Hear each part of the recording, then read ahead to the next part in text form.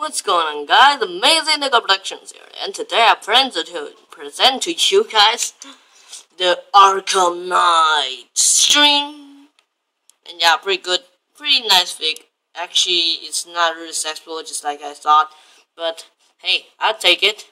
It probably will come out in the Lego Batman Slaughter series, but no spoilers. Ha ha ha.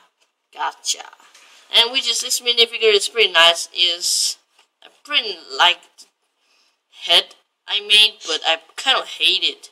I don't know why. I just like kind of hate and kind of love. And yeah, but whatever. And the Lego Batman Stalker episode 2 is up on my stop motion channel, and I will leave the video in the description.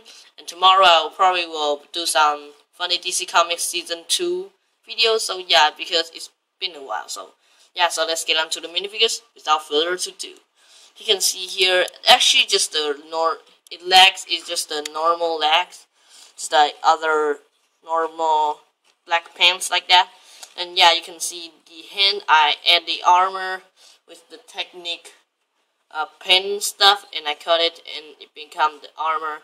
And the Hancock, I cut it and paint in black. It's really cool. I really like it, because if you without the armor, his helmet, it will look too tough for a minifigure scale. So yeah, try to let him shorter or something. And the torso actually is kind of like the game, but not really, because I do follow the pictures on the Google search stuff, but I just decided to use a little bit on my style. But it turns out pretty nice. I really like it. You can see it's not that well. It's kind of, here should be the middle. So yeah, and the head mode is actually just like really cool. It was a military helmet, but I glue a windshield on the back here, so it looks kind of weird, just like that. And the ears on his side actually was battering, but I cut it because I got 5. I guess 4 is enough. And yeah, and here's the headphone that Lego comes out with the new hat, the cap, I guess. I'm not really sure. But and the eye just use a light blue, and which is in the inside. I'm not going to take it off for you, because it's kind of, I'm really scared if I ruin it. But inside just a